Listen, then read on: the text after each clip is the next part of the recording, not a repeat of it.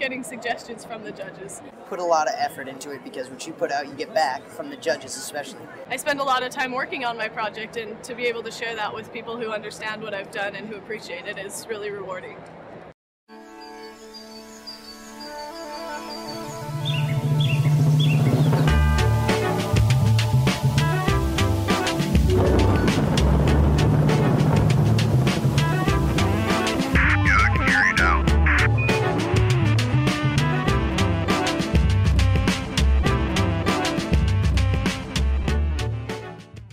The judging experience, I actually like it. I like to talk to people. I talk to them, they talk to me back, and I learn things, and they learn things. And they actually know a lot about the same things that I learned. So we talk about Dr. Charles Gerba and Philip Turnau and a lot of bacteria. The judges are so nice that being judged by them really isn't a nerve-wracking experience, at least to me. It was more of a learning experience because they come and they know a lot about the field. And they come and they just ask you questions in a really friendly manner. At first, when you start judging, you're really intimidated because you're always afraid that the judges are going to trip you up, they're going to find something that you don't know. But as you get used to it, you become more comfortable in front of the judges. You realize they're just people and they're very interested in the studies. That's why they're here. They really want to get to know your project and they like to hear about the work that you've done.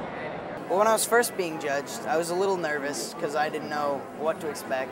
And then as time went on, I got used to being judged, and it's just kind of like talking to a regular person. It's not like they're breathing down your neck. Talking to the judges is not really that scary because, you know, they're just people just like you and I, and they're just interested in how you did your project and what you learned and about your results. They're just that excited to be here as you are, I think.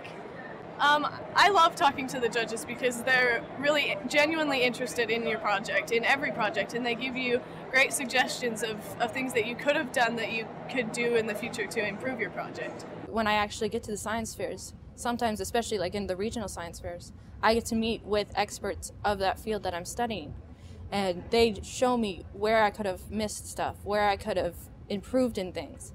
Yes, they give you criticism, but it's only to make you better and it's only to help you improve your project and make you understand what you're learning about more. The judges are very approachable, easy to talk to, and at the same time knowledgeable.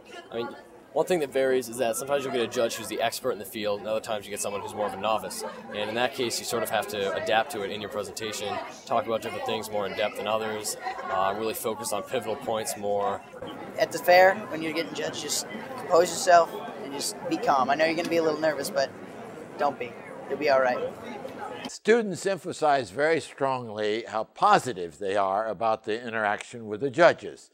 Naturally, at the start, many are somewhat apprehensive about the role of judges, but then they discover that the judges are fundamentally very interested in their project and interested in how the students think, how they're developing their project, their ideas, and that's clearly very effective. The students appreciate the value to them of explaining to adults, some of whom know a lot, some not so much, and the students learn to adjust how their explanations fit the listener, and that's a very, very valuable part of the total experience.